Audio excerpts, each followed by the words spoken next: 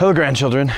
Last time I talked to you guys, I think I was freaking out about writing my film, which seems kind of ridiculous now because tomorrow I film it. And I have a lot more things that I should be freaking out about than the script. So one really cool thing that's happened since I've talked to you guys is Skylar came to Australia, which is awesome. It was kind of poor timing because I was in the middle of my production period for the film and she was gonna be here for a week.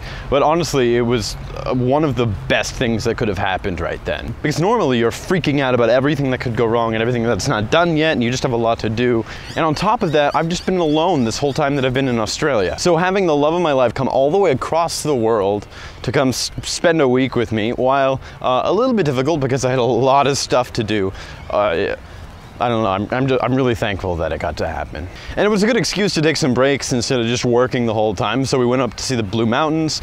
We got to go see a concert at the Opera House. I got to take her to go find her first kangaroo, which was incredible. And I just got to find out what it would be like to live with her for a week. And it was great. And then she left. So I was all alone again, which is awful. And now I have to make my movie. 5 people total wanted to audition for my film.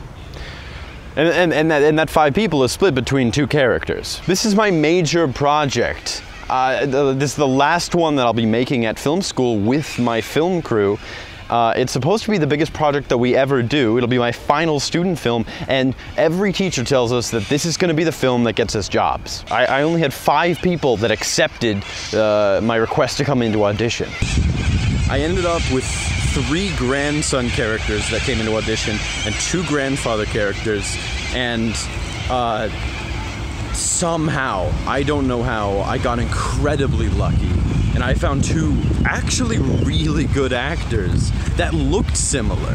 There was still a lot of work to do aside from that. I had to be the assistant director for Kyle's film, which we just finished now. It took an entire week, and to be a good assistant director, you can't work on your own film. It's impossible. I don't know why I was scheduled to be an AD for Kyle the week before I filmed, but So essentially this entire past week I put all of my resources towards making sure Kyle's film turns out all right, and nothing towards mine. The day before the first shoots happened, we hadn't even filmed anything yet. I came into school and everyone honestly looked like they had been in a war. Everyone was losing their minds. Everyone. Like this, the amount of pressure that you have to put on yourself in order to actually make something, because most people never make anything. So if you want to make anything, you have to put a lot of pressure on yourself. And the amount of pressure that we were all putting on ourselves, you could just feel it in the room, this thick weight on everybody.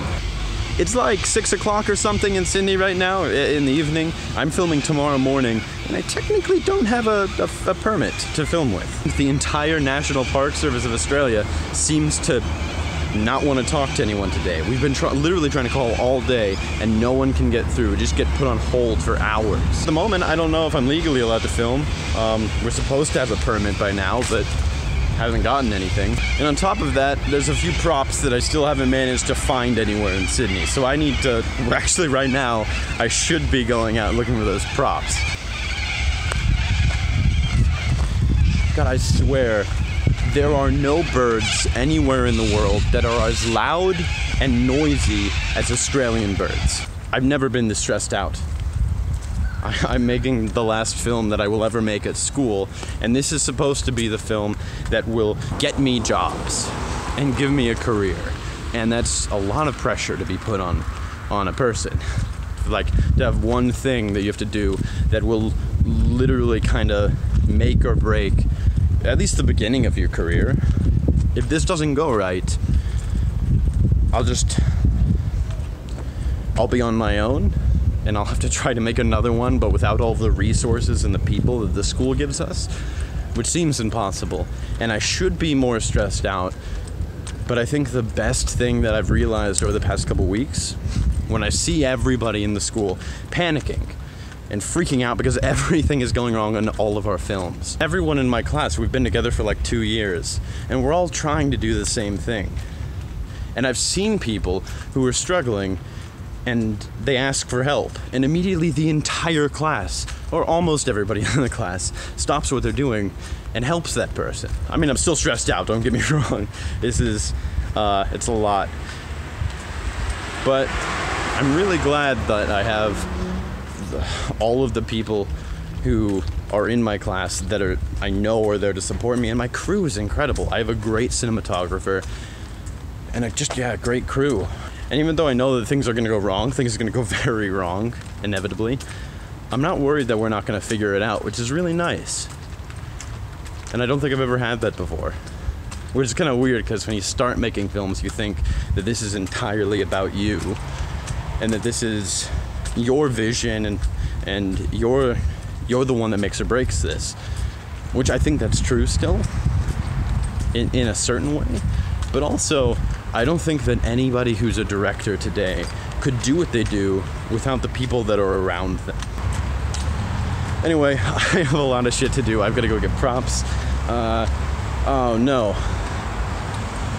I also need to get part of the costume. I need to schedule everything.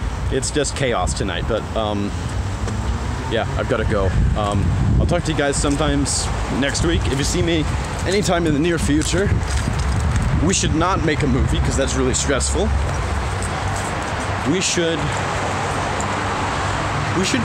go get donuts. We should go find somewhere really nice, like a nice view, and buy donuts. I've got to go, but I'll talk to you guys next week.